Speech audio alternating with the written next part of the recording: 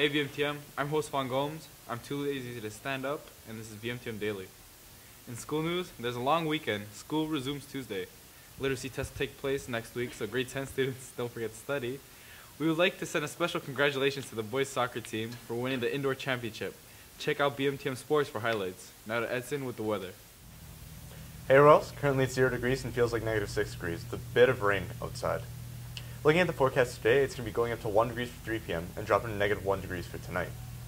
That's your forecast for Thursday, March 24th. Have a great day, and now to Nick for some local news.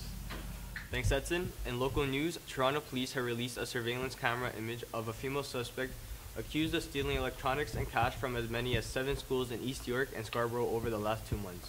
While inside the school, the woman allegedly stole cash, electronics, and other unspecified personal items from empty classrooms. Now to Claudia with World News. Thanks, Nick.